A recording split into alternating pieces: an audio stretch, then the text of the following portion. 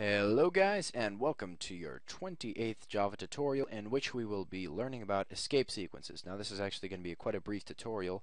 Nonetheless, escape sequences are essential in programming, and you'll definitely see them a lot if you code with some friends.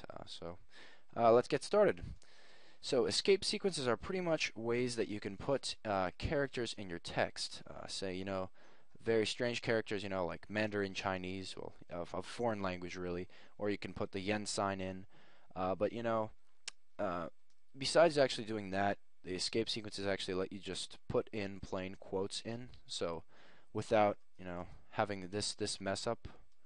So it's really interpreting these quotes as pretty much grouping quotes. It's grouping text in between them, and it's getting a lot of kind of errors, and you'll see what I mean as we start this tutorial. So, without further ado, let's get started. How do you actually start an escape sequence? Well, you start an escape sequence by putting the backslash key first, which can be found underneath your backspace key.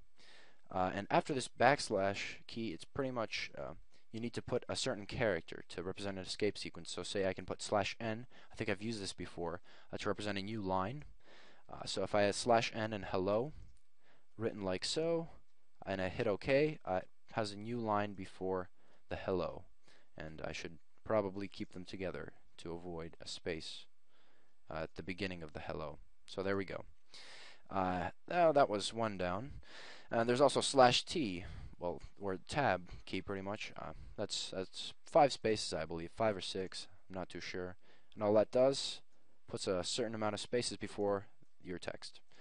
All right, simple enough, simple enough. And how do you actually represent quotes with that grouping error mess up thing, Well, it's actually quite simple. All we do, if we want to say, make something like this: Bob said, "Hey guys, what's up?" Some stuff like that. Man, she's talking weird. All right. And without, to avoid this little grouping error here, and just get these quotes represented simply as,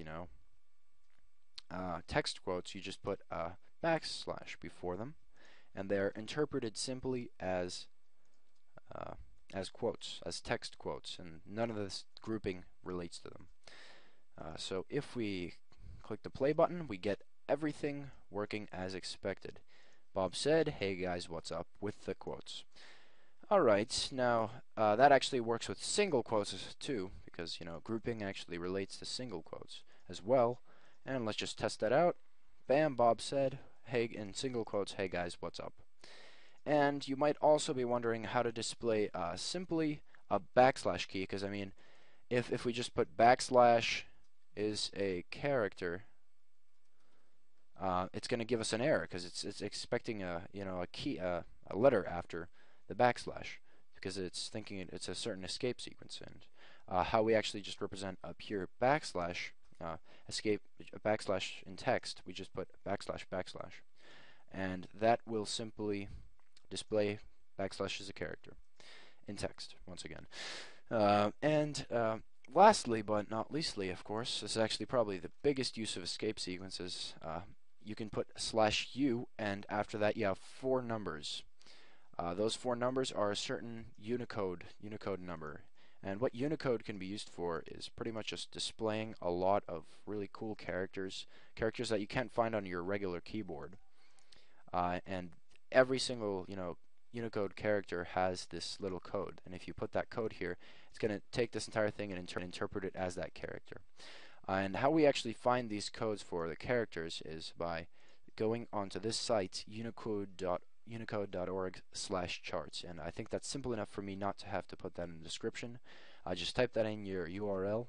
You type that URL in your browser, and you'll get this nice little page here. You can pretty much go from anything, to Greek letters to Armenian ligatures. It's pretty cool stuff. Well, and as you can see, you have a character and you have this little letter number code below it, and that you can put in where I showed you previously in your Java text, /u and these 4 characters.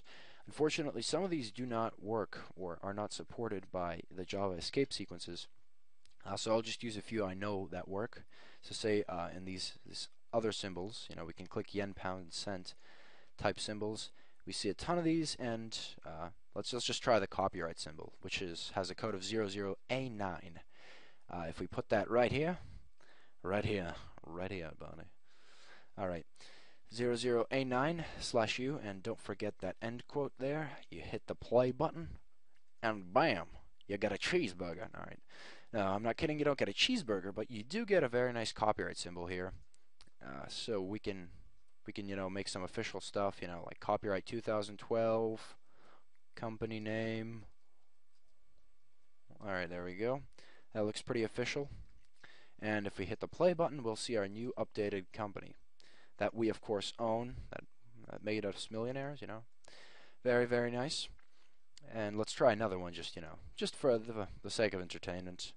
Let's try this one. This one's pretty freaking cool, I think. 00A7. I think, yeah, right. All right, 00A7 is the number. 07. Hit the play button, and bam, it worked. We get this freaking cool character, I think, in front of the 2012, and yeah. So definitely, you can play around with different Unicode characters, because there's just so many of them, and the possibilities are endless, really, with what you can do with these. So nonetheless, thank you guys for watching this tutorial, and I promise to have something a bit more significant for you guys next time. Nonetheless, thank you for watching, and I will see you in the next tutorial.